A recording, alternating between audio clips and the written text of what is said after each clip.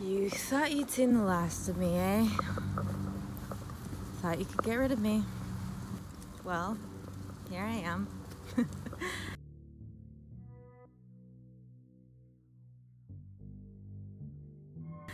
For the first time, I'm staying on the set at Alexandria, which has been super cool and unique, and people are asking me if it feels strange to be back, and to be honest, it doesn't really. I feel like, you know, this place is such a part of my life that feels like I've been gone for no time at all, and just feels like home, you know. It's like when you go back to summer camp each year, it's just like a reunion. So one night I got a text from my agent saying, oh hey, by the way, you're getting booked for these dates, this episode. And I was like, what show? He was like, Walking Dead. What? And then I see the title of the episode, Here's Negan. I'm like, oh shit, here we go, an origin story. And I'm just here to have fun. And I think the funnest part about it is just getting to live in Alexandria for a little bit.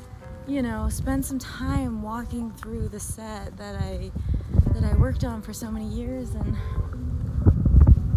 you know, like nobody's here. I get to just spend some time with it. It was hard to leave, but I never really felt like I left too. So the plan is that tomorrow, you hear the train? Tomorrow we're gonna go to fitting, hair and makeup test. Gotta get my hair done a little bit. Since we're doing a flashback, we're gonna make some adjustments. Oh, gorgeous. And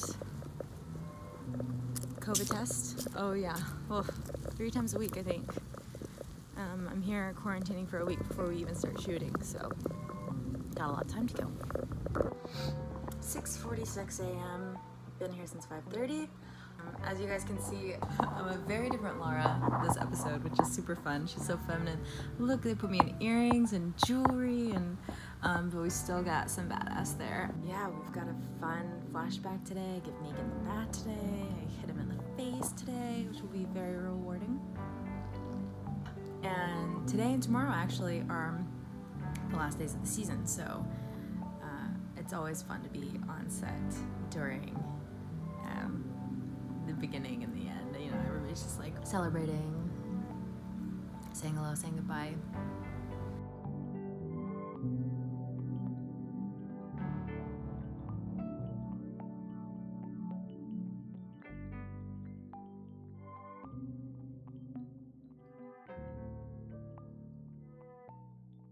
I hope you guys enjoyed this video. I just wanted to add on a quick tag here at the end to let you know that there are new ways that we can connect on a more personal level. You can now find me on patreon.com/LinsleyRegister, where you can book private sessions with me. We can do acting coaching and career coaching, or you can be a part of a public live stream where we can hang out and get to know each other. There's merchandise, there's all kinds of things.